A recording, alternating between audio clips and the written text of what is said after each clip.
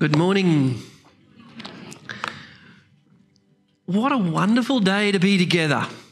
It's a very exciting day today. By the way, it's the last day or the last Sunday for us in this month. And where is the January gone? It seems to have come and gone very quickly.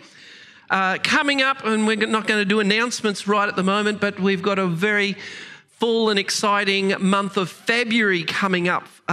So stay tuned, and I will just mention right at the moment, next Sunday morning, we're having a very special Sunday where I want us as a church family to invite our friends and family along and hopefully get them along here for next Sunday. But I'm glad you're here today, because today I believe that God has given us, or given me, the message that I believe will resonate with every single one of us, but something that we all struggle with. And the reality is that we mess up at times. We all mess up. We don't do what we know we should. We do the things that, well, we think we do the right things, and often they turn out bad, and they just get messed up. And one of the most often asked questions that I have as a pastor is, how can I know God's will? Can you tell me, or can you ask the Lord to show me his will for my life? And over the past few weeks, this month of January, in this series called Starting Point, we've been talking about how we can remain faithful to God, how we can put his plan into action in our life, and living in a world that is very anti-God or even anti-Christian in many regards. And if you're like me, it's likely that there have been many times in your life where you feel, I've just messed up, and perhaps you feel that you've messed up so much that there isn't even any hope of trying anymore. Well, there is a reason to try, and today I pray that would be an opportunity for us to come back. And today, maybe you've started out okay in your walk with the Lord, but things came up, distractions took over, and because busyness of life takes over, and especially in the beginning of the year when everything's starting up, school's going back and businesses are restarting, it's easy to allow busyness of life to take our focus off God and off his plan, and to focus on what's the most important at that moment, and sometimes that isn't God. And so God's plan seems to get lost in the ministry, or in the mixture of all those things that happen in life. And the reality is, most of us don't know, or question perhaps, what is God's plan for me anyway? And the reality of that is that 95% of God's will, or God's plan for our life, is found within the passages of this book, the scriptures. 95% of God's plan for your life is found in here. God's general plan in scriptures tell us who he is. It gives us a little of his character, his power, his authority, how he made us, how he wants us to live, the things he wants us to do, how the things that we do meet with his approval, or the things that don't meet with his approval. It gives us clear instructions on the blessings that will happen when we do the things that he asks us to do. It gives us clear consequences of things that will happen when we don't do the things that we're supposed to do. It tells us how we can be absolutely sure that we will be able to be in the kingdom of heaven by doing what he asks us. It tells us that he gives us a helper. We don't have to do this on our own, but we have a helper that will help us through every single moment, and everything that needs to happen, or we need to do as a result of that, is found within the pages of his word. 95% of everything that we need to do is here. This book is filled with examples of people's successes and their failures, which I think is rather amazing. And how when those who failed were forgiven for the things that they'd done, and when they when they turned back to him, when they went through the right process of coming back to him, how others, though, refused to turn back to him and were stuck. They chose to live their own life. Even though they knew what they ought to do, they chose not to. The consequences of that. This book gives us 95% of what we need to know in order to live God's plan for our life. So if you're wondering what you need to do to be in God's will, to know his plan for your life, read and study the Word of God. The other 5% is discovered by discernment. It happens when we are doing the 95% we're told to do. When we are keeping to what God wants us to do, he begins to reveal to us the specific plans that he has for us so that we can do what he wants us to do. But it's unlikely he's going to be very specific if we're not adhering to the 95% that he's already given us.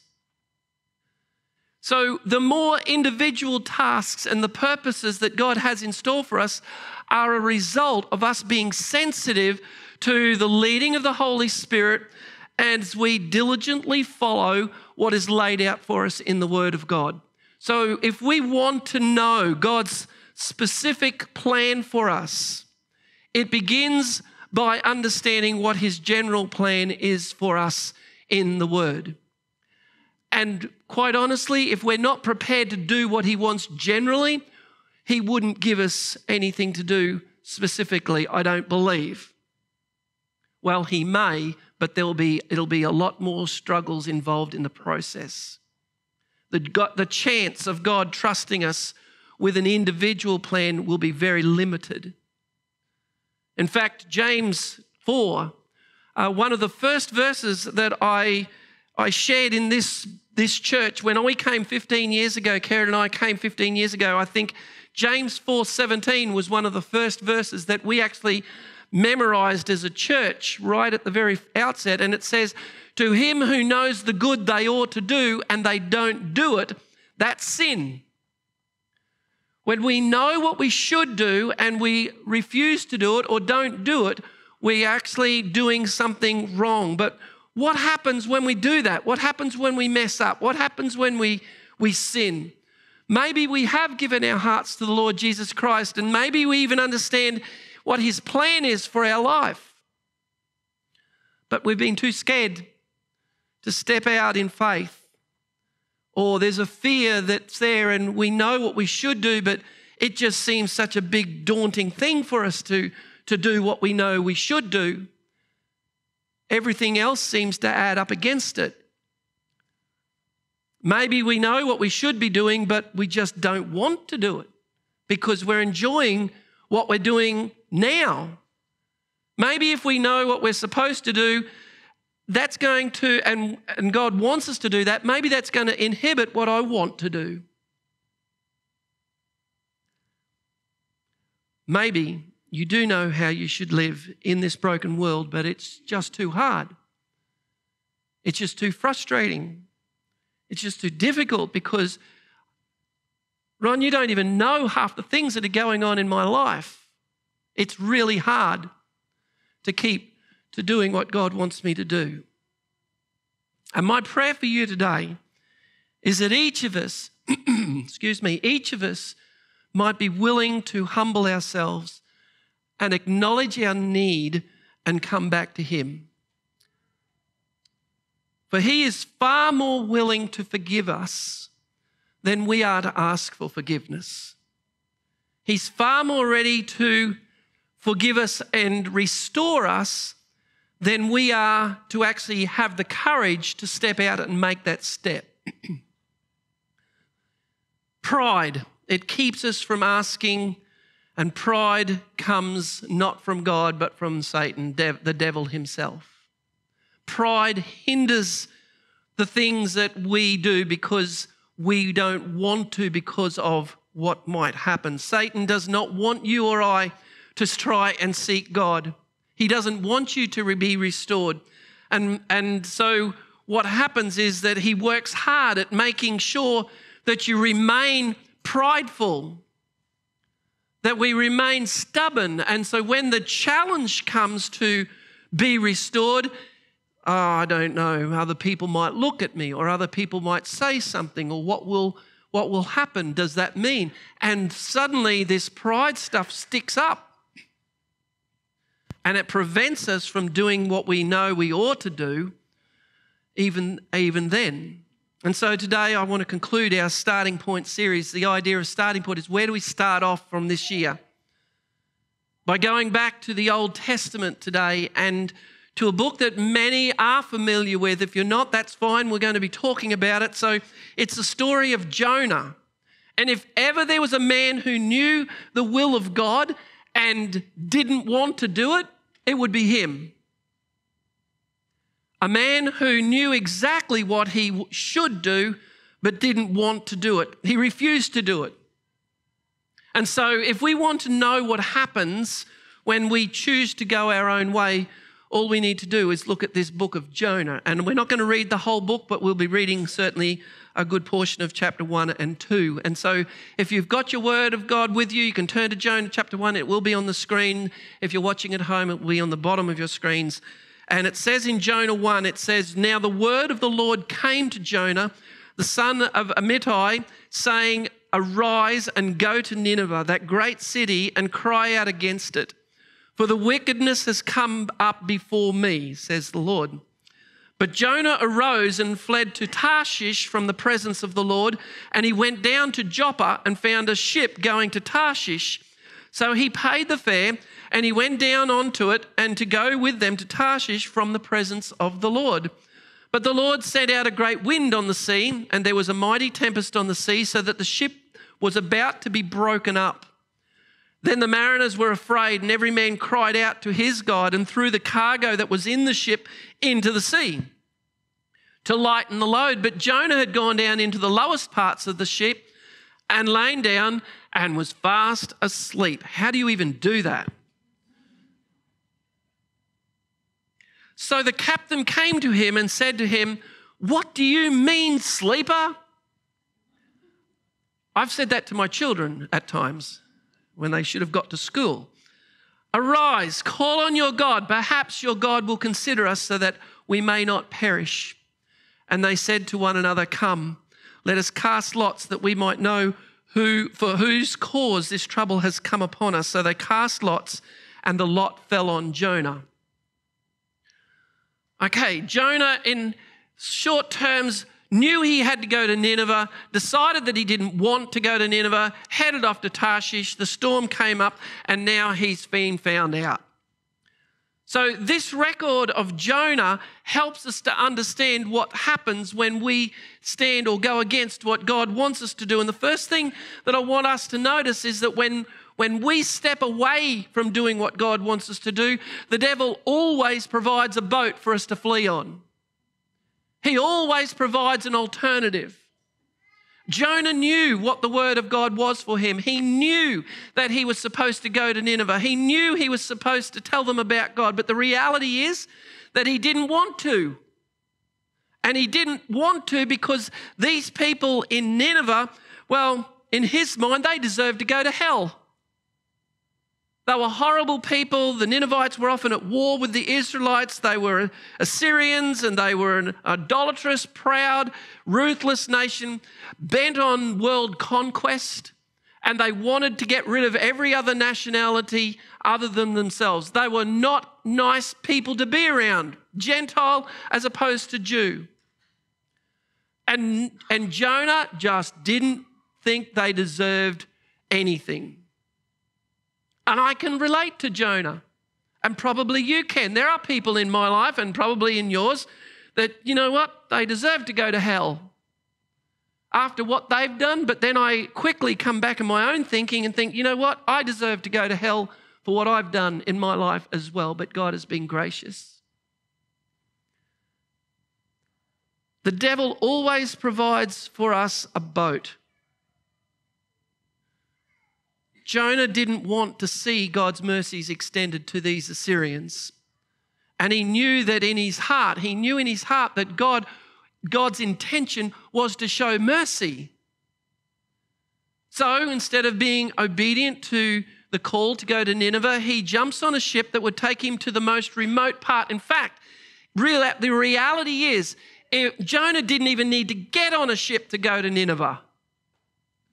He goes down to Joppa, gets on a ship, and he travels 3,000 miles, I think it is, as opposed to going 500 the other direction. He runs away from where he knows he's supposed to be. And Jonah's thinking, whatever happens to Nineveh, I'm just not going to be there to see it.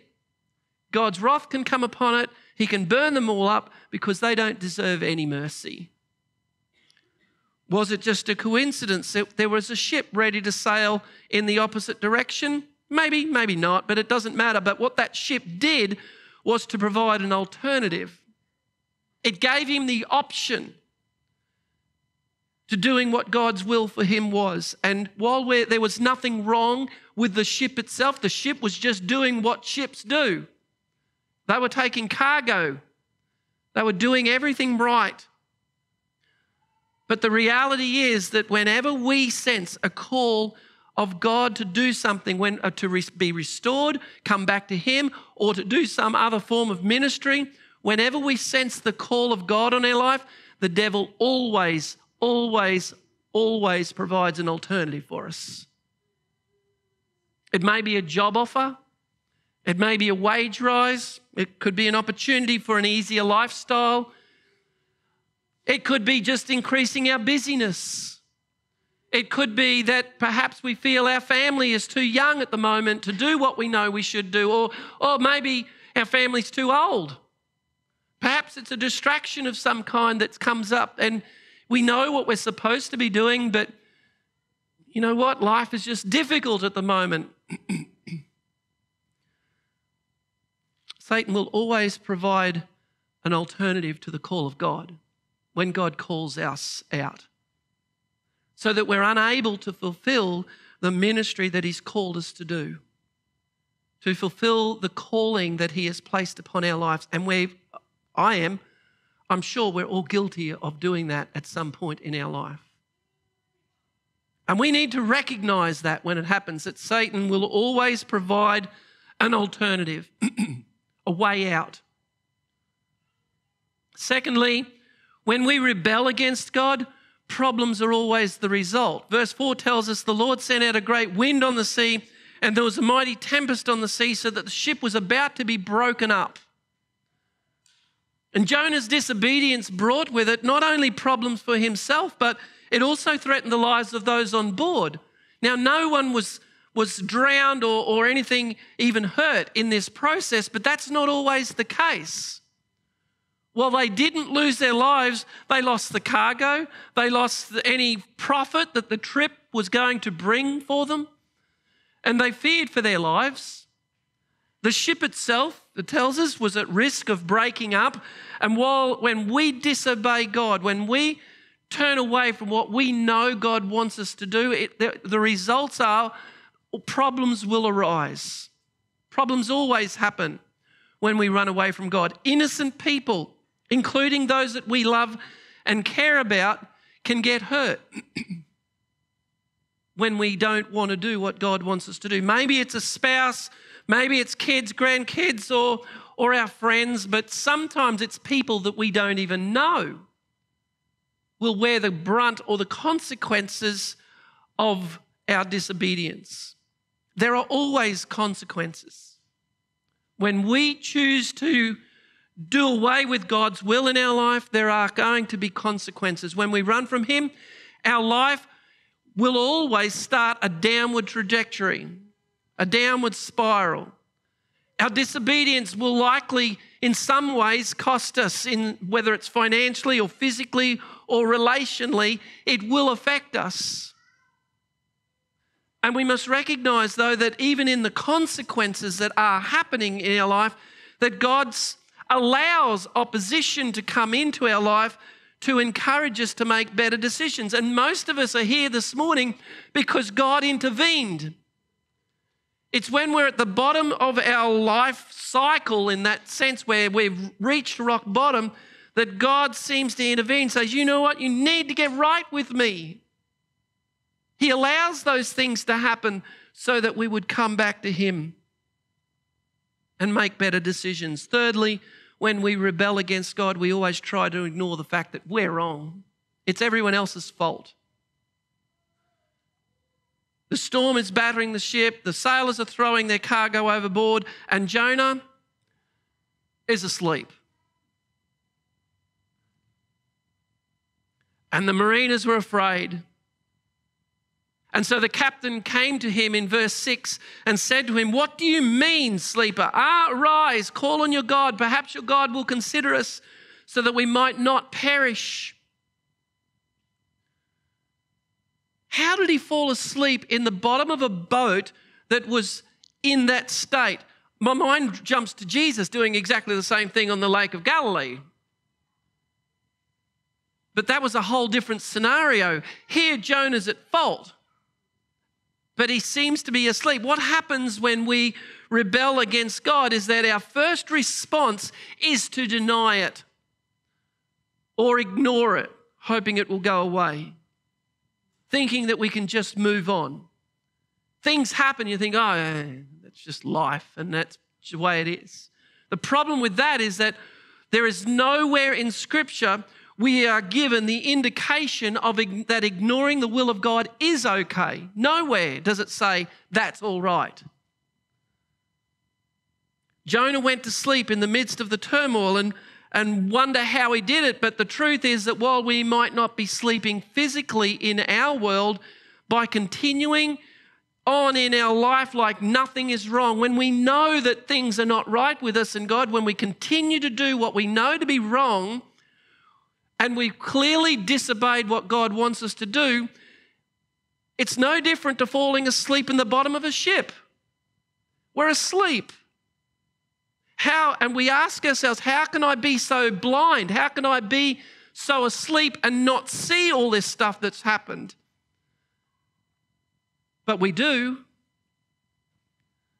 We hide away from what we know we ought to do, believing that what we're doing is not such a big deal, whether it's, the language that comes out of our mouth, and even though we know in Ephesians it says, let no corrupt word proceed from your mouth, but what is good and necessary for edification. We're told that our language should be edifying so that it might impart grace. Or it could be even in the type of company that we keep. And we know that Corinthians again tells us that we shouldn't be deceived, because if we're keeping the wrong company, evil company corrupts good character. So we know we should be keeping the right kind of company, but you know what? There's so much attraction to the wrong kind of people. Or even in the relationships that we seek after. 2 Corinthians again tells us that we shouldn't be unequally yoked with one another with unbelievers. What fellowship has righteousness and lawlessness, and what communion has light with darkness? The relationships that we have, we need to be careful that we're not intimately and closely keeping those relationships because we want to. There's a host of other secret things that we do that are mentioned in Scripture that we're kind of aware of, but we don't want to do that. Even though we know Jesus would not approve if he was sitting right beside us. And while that may be what it takes, or what takes place when we rebel against God, the good news is that God does not leave us in that state. There is good news to this whole story of Jonah, because God always provides a way back. Even when we rebel and turn away from him, there is no depth from which we can go that God cannot bring us back from. He will always bring us back or lead us back, provide a way back. We might give up on our life, but God never gives up on us. He has provided a way back for full restitution so that we can be assured that we can be in the kingdom of heaven. Despite our disobedience in the past, God always provides a way that we can be restored. God's love for us has never waned. It's never shifted. It's what John 3:16 talks about. For God loved the world so much. It wasn't just people who loved him who he loved. He loved the entire world so much that he sent his son. And Romans 5:8 tells us that God demonstrates his own love towards us in that while we were still sinners, Christ died for all of us. He died for, not just for those who would want him. And our response ought to be that when we realize that God has not been so close, that we've distanced ourselves from where God wants us to be, that we would have a desire to be restoring this relationship that has been broken. And the first step to doing that restoration is that we need to choose to go to the right person. After Jonah confessed to the sailors that he was the one at fault, what they did, they threw him overboard. And you know what's amazing with that is that when they threw him overboard, the sea became calm, everything went back to its normal stuff, and the sailors, the mariners on the ship, their response to seeing that happen, they praised God, the God Almighty. They witnessed a miracle and they attributed it to not their gods anymore, but to the God that Jonah was supposed to be answering to. And he said, throw me overboard and it'll stop. And it did. That took a bit of courage. But I'm figuring at this point, Jonah just wants to die. He doesn't really mind about what's going to happen. It's while he's sinking to the bottom of the ocean that the water, whether it got into his ears and got to his brain or something, he came to his senses. And in Jonah 2, we read this, when my soul fainted within me, I remembered the Lord. I remembered the Lord, and my prayer went up to you into your holy temple. And when we have been confronted by our rebelliousness, our first response ought to be that we seek him. We turn and confess our errors to him. Become vulnerable. Do away with the pride aspect to actually come and not worry about what everyone else is doing, because this is important that God is calling us as individuals. That's the first indication of a humble heart. Pride is the opposite to humility. And God calls us that we need to have a humble heart. A rebellious heart will typically blame others. It's not my fault. I don't care. It's my life. I can do what I like with it. We blame everyone or anything. A rebellious spirit will try and justify bad behavior by making out that things are not that bad anyway. Everyone else is doing it, so why does it matter? Or others are doing worse than I'm doing. I'm not as bad as so-and-so down the street. Pride does that. Rebelliousness does that.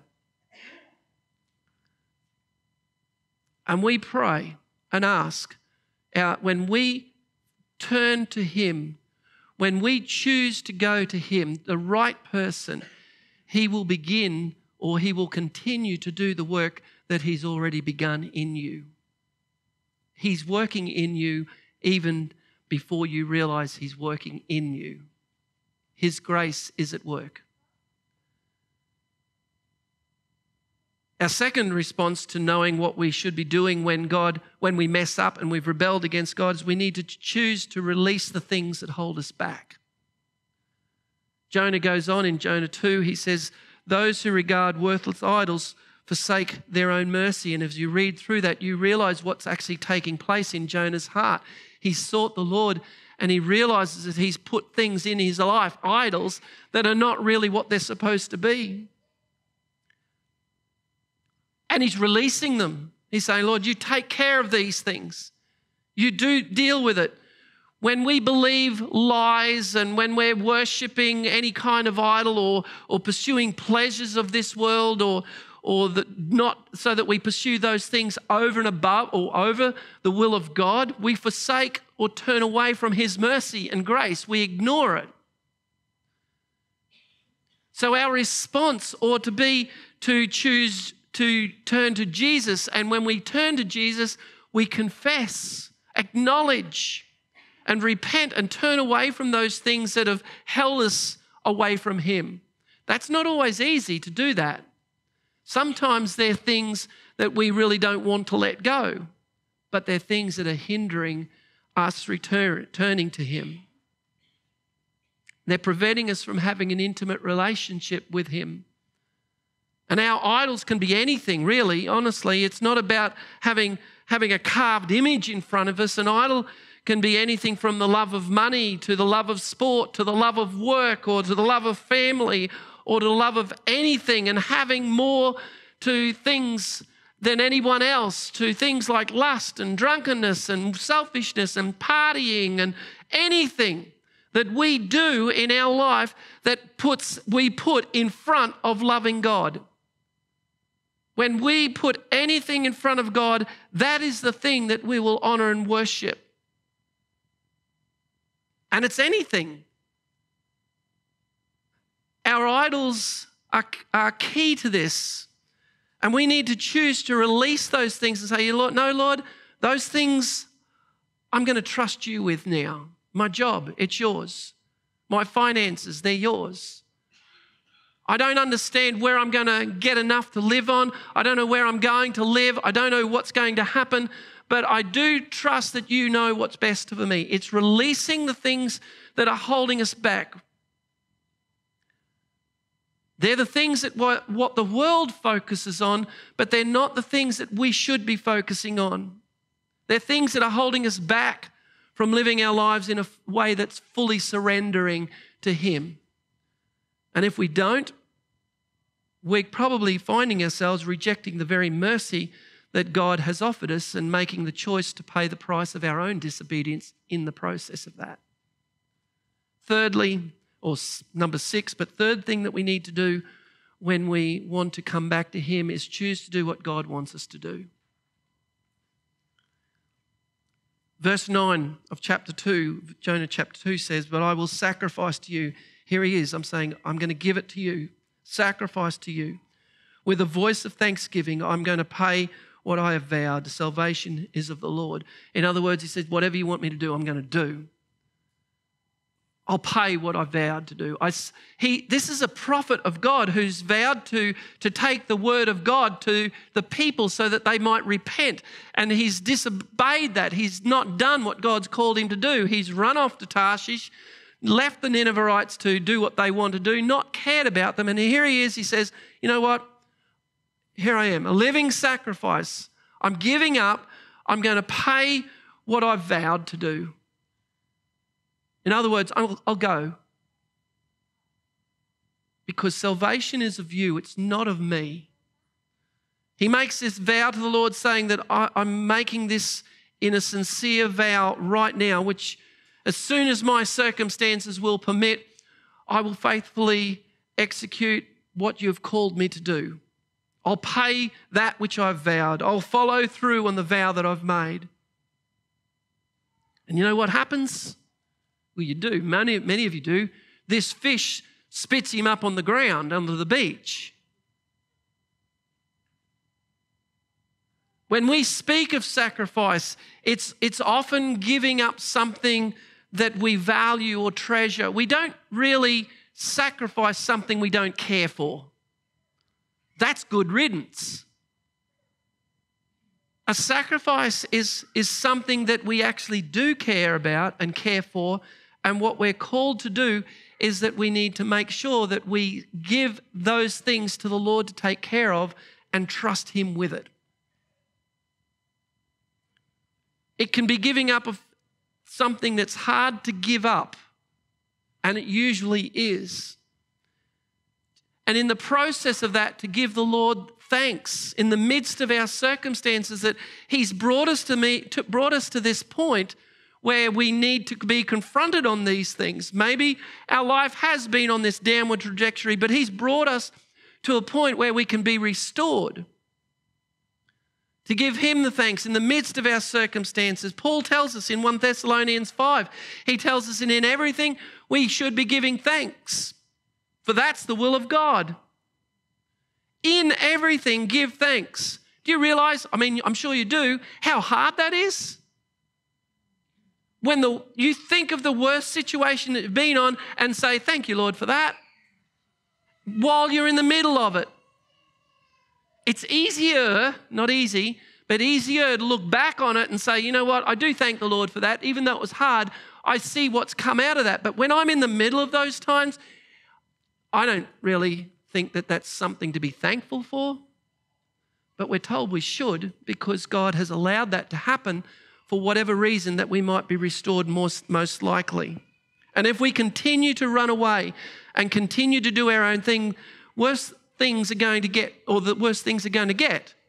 The longer that we run from God, the worse the storm will get. Do you imagine what would have happened if Jonah had not done anything, if for some reason he'd stayed asleep or he'd not confessed or anything like that? What would have happened? It's likely lives would have been lost ultimately.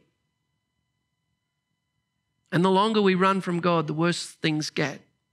It will only get better when we choose to do what God wants us to do. It will get better. It won't be easy. We still have problems. And sometimes they're significantly, incredibly difficult problems to work through. But because our joy is in the Lord, they don't seem to consume us anymore, because we know that He's going to take care of my problems. The scriptures actually said He will take care of them. He'll deal with them. Vengeance is mine, declares the Lord.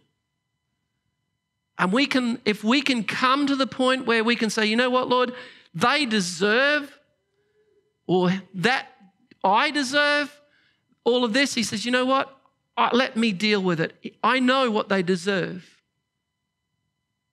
We don't dictate how we need to, or we do dictate how we respond, but we shouldn't be dictating how God should respond. And I pray that because our joy is in the Lord, that we won't allow all these difficulties to consume us, that the problems won't dictate how we live. This world is mixed up and broken. There's no question about that. It's anti-Christ, it's anti-Christian. The world will object to the Word of God because it's the Word of God. It's just that simple, because we're being as a world told what to do, and no one likes to be told what to do. Unless, of course, we submit to Him, which is the right course of action. Our world won't listen and obey, because that would mean that it would have to change its whole. And in fact, everything would change. The education system would change. The way that science is evaluated would change. Lifestyles would change. It's just too big of a deal. So they won't change. In fact, what I think's happening is that they know what they're doing is wrong, but they're justifying their bad behaviour because to make the change is just too hard. Pretty much what we all have to come to. And the things of this world won't last, though. That's the other news, that what you see is temporary. The scriptures tell us that this is not a permanent residence for us. The world and the desires and everything that it causes, the problems and all of those things, they're going to disappear. They're going to be dealt with. The world is passing away, says John in 1 John 2. The world is passing away in the lust of it, but he who does the will of God abides forever. He who does the will of God abides forever. We need to return to Him. We need to recognize that we've messed up. All of us have messed up. And the only thing that we have to do now is to receive Him, is to submit to Him, is to confess and repent, turn back to Him, choose to go to the right person. That we need to make sure that we release the things that hold us back, and we then choose to do what God wants us to do. Be obedient in that process. Proverbs 3, 5 and 6 is one of those favourite verses that keeps coming up, and one that many of us have memorised. Even my granddaughter has memorised this. But trust in the Lord with all of your heart, and lean not on your own understanding, but in all of your ways acknowledge him, and he will direct your path. Put him first. He will direct your path. It won't always be what you want. It won't always be easy, but he sends us a helper to get us through. He draws us into, that's what the body of Christ is all about. The church is ought to be. The churches are a place where fellowship can happen, where we can uphold one another, sustain one another, rest in the peace of knowing that we have people that are like-minded that will help us. We will have to make difficult choices, but when we mess up in this world, we will do that, by the way. We will mess up. The quicker we decide to turn back and confess and obedient, the quicker our life will get back on track. Ignoring him, which we're prone to do, will only prolong it. Choosing to go with God is really the only choice that makes any kind of sense. So I want us to consider that today. And I'm confident that there are some, whether you're listening at home or you're in the service here today, right at this moment in time, there are some who recognize this prideful spirit, this thing that's holding you in your seats when you know you need prayer. You know you need to return to him. You know what needs to happen, but pride steps in. You know that at home you should be doing something, getting back onto your knees, asking for prayer online, because that's what we have people online doing that right at this moment in time. And I pray today that we'll put aside that attitude. It doesn't matter what other people think, really, it doesn't. What matters more than anything is what God thinks. And I would confidently tell you that there is probably not one person who has made that decision in the past who did not feel a little apprehension of stepping forward the first time. Every one of us feels like that. So this is not something that's unique or different to you. And it's Satan's way of keeping us from making the best decision of our life. So I want to pray now, but I'm going to stand over here this morning and just ask you, if you need prayer for anything, not just what we've talked about, but you need prayer this morning, come and pray with me. I'm happy to do that. Well, we're going to have a song to sing in a minute, but you come and you ask for prayer.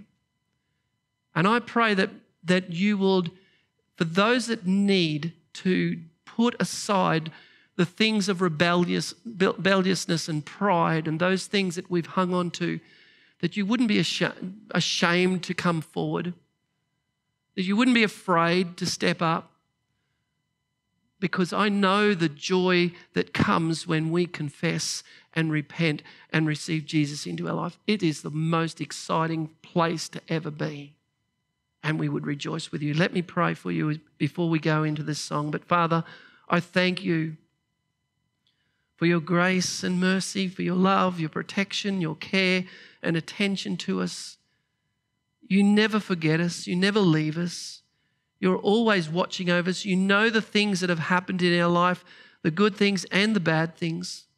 Father, I'm sure that there are times when you have shed a tear for the things that have happened to us. But Lord, you've never forgotten us. And you tell us that vengeance is yours, that you will repay according to what is necessary. And while, Father, we focus on the negative stuff, our mind cannot be focused on what is good and pure and true and noble and excellent and praiseworthy. While our head is consumed with things that are pulled us down and all the problems, our head cannot be focused on them, and we can't have the mind of Christ. But you tell us, Lord, that we should come before you, confess and repent, that we would be a living sacrifice, ready to serve and worship you, that your desire is that we would have our minds renewed, transform the way that we think, to help us to overcome the negativity and the pride and all of those things that Satan holds us in bondage to, so that we might be restored fully. Because, Lord, you wait for us, and you tell us in the scriptures that there is more celebration in heaven over one lost sinner than pretty much anything else. Father, we want to rejoice today because we've all sinned. We've all fallen short of your glory. All of us deserve hell and destruction. But you have provided a way of escape. You have given us a free gift, the free gift of eternal life through Jesus Christ. We turn back to you. We ask, we confess now in our heart the things that we know how we've wronged you. Bring them to mind, Father, so that we might confess them and we would repent, turn our way back to you. We would ignore the things that are wrong and commit to the things that are right. That we might be restored fully into your presence and to receive the joy of the Lord, the fullness of the Holy Spirit. That you would guide us and protect us. Your word tells us you would give us the things that we need, the gifts that we would need to serve you, to honour you and to obey you. You would surround us, Father, with the right kind of people that we might have love and people that would take care of the things that we need. And we're not alone in this, Father. For those who are lonely, we pray, Father, that today there would be a filling into their spirit of your presence and your purpose. That their serving you would be an outlet and a means to be able to be restored fully, to know that we do have a purpose and you do have a plan for us. And your desire is that we know it, Lord. You've given us it in written form. 95% of it is there. Help us to be fully obedient to you so that we might know what your good will is, your good, pleasing, and perfect will is. So, Lord, I pray for those who will be in this building here at this moment, those who are listening online, those who will listen into sometime into the future, I pray that you would speak deeply into our spirit right now and restore us. In Jesus' name I pray. Amen.